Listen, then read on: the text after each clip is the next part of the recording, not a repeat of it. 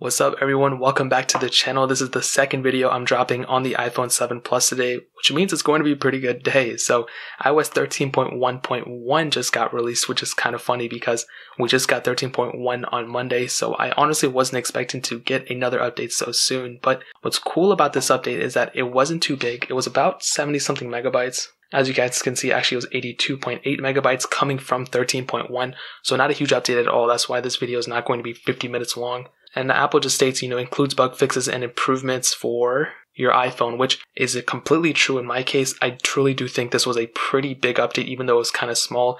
And the reason it was big was not because it brought a lot of features, not because, it fixed, which it could have fixed a ton of bugs. Maybe this is why the results that I'm having, but I feel like at the end of the day, it sped up my iPhone 7 Plus, it's kind of like a placebo effect. As soon as I ran the benchmark, I noticed it was faster, but I'll show you what I mean, okay? On the score I got before, I think this was the Gold Master, the official, maybe 13.1, let me see. So September 10th, whichever that one was, I think the Gold Master at the time. I had a multi-core score of 164,541, which isn't a bad score at all. I think it's actually pretty decent.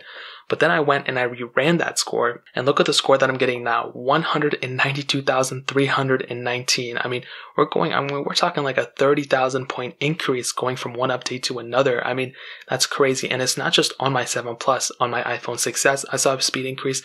On my iPhone 7, I saw a speed increase as well. So it's pretty crazy that we're seeing these speed increases come just from one point X release. Or point X release, just a very incremental update at the core of it, but I'm really happy they were able to do this. Do I see it? Like I said, maybe a little bit, but that could just be the placebo effect. Like maybe it's just whatever. But at the end of the day, it's a good phone still. I'm glad Apple pushed an update so quickly after the last one, which a lot of people weren't even complaining about the last one. A lot of people were complaining about the original one, but this one seems to be pretty good. So ultimately, at the end of the day, what I'll tell you is if you're on 13, I would highly recommend you to go up to 13.1.1. If you're on 13.1, I would also recommend you to update. The only reason I would recommend you to stay is if you're waiting for a jailbreak, but even then I would just tell you to go and update, honestly.